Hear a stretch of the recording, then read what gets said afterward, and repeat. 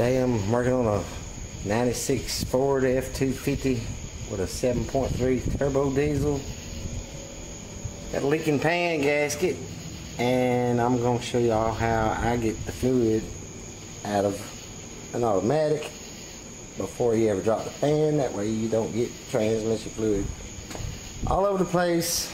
I've got a shop vac, an old Freon tank, drilled a hole in it, got the hose running in the top, got a nipple sticking out the side,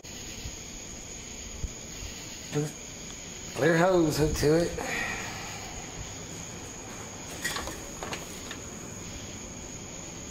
Got it sectioned together here. It's longer than the dipstick, so it should reach the bottom of the pan. Got the truck jacked up in the rear. That way all the fluid runs to the front. That way when I suck it out, it'll get just about every bit of it.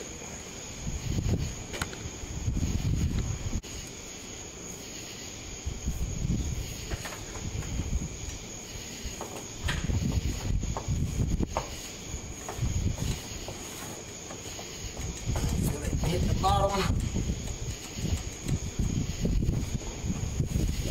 Turn it on, and we're gonna see how long it takes to pull out all the fluid in the pan.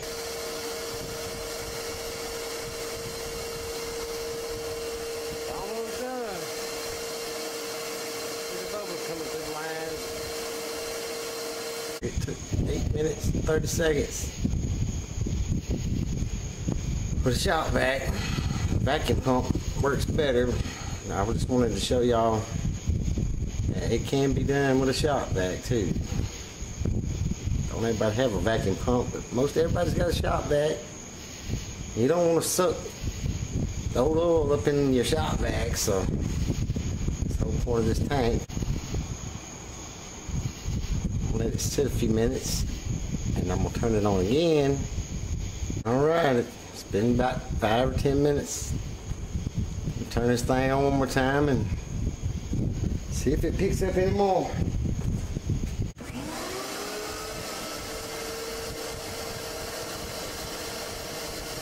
it's pretty much air.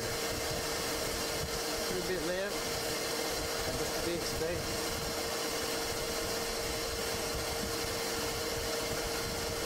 I'm gonna just stop it right there. I'm gonna reset the camera up under the truck and snatch this pan off. I'm not even gonna take a drain pan under there with me. Well, as you can see, I don't have any drain pan under here with me. No plug in the pan. 20 bolts I gotta get out. Not pretty easy though.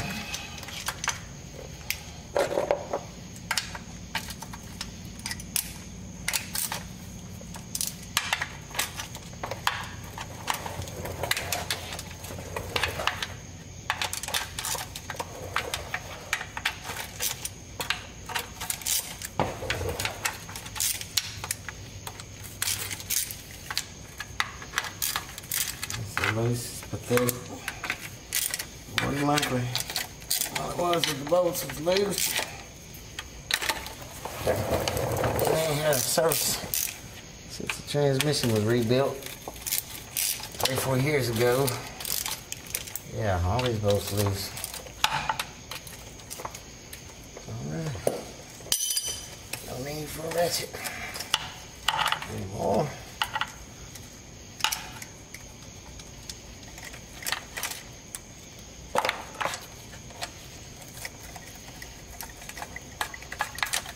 Normally if you do this, you're taking these bolts out, and you get this many out, it'll be dripping all over you, all over the ground, all over everything.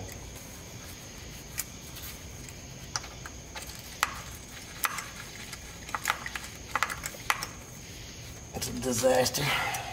But you got a pan that's 4 foot wide.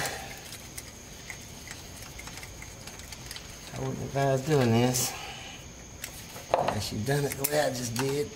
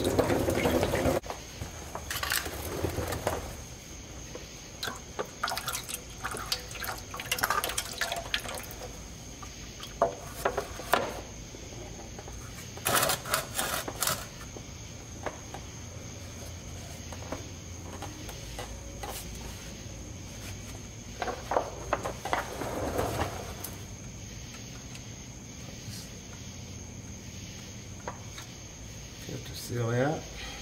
Don't forget to get that out. And we're almost done.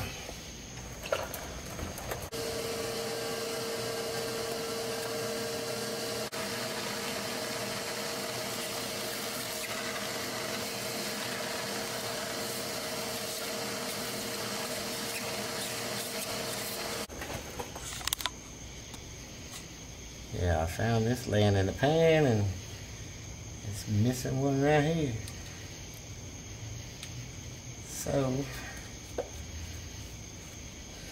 guess I'm gonna check all these before I put this thing back together. That way it ain't falling apart and going down the road.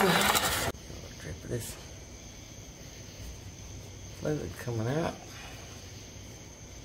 Put some around this O-ring on this filter.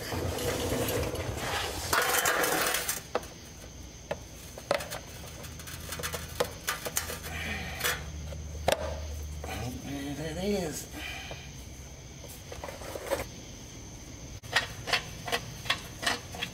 Get all these started before I start torquing them down.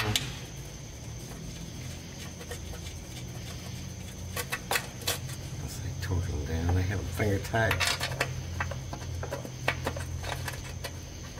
I know I could have took at least 10 of them out with my fingers. Almost there. One more.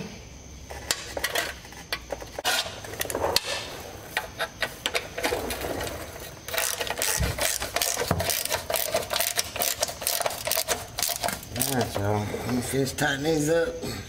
Go back to the top. Fixing to pour this fluid that I sucked out into these two jugs. See how much it is. How much to put back in it.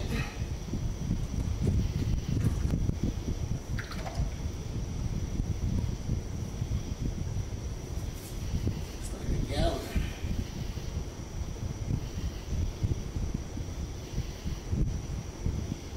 So I'm gonna put a gallon in it. Start there and check it and see how low it was.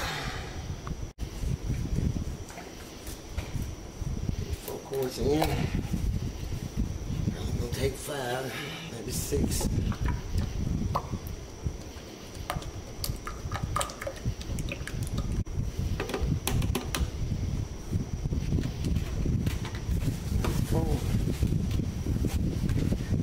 Head in it.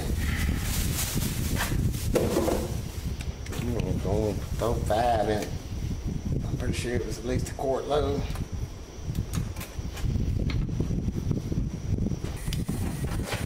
Took 7 quarts to fill it back up. And it's good to go now. No more leaking transmission. Sucked it up. No problem. Don't forget to like, subscribe, and comment. Nothing else, just subscribe. Alright, see y'all on the next one.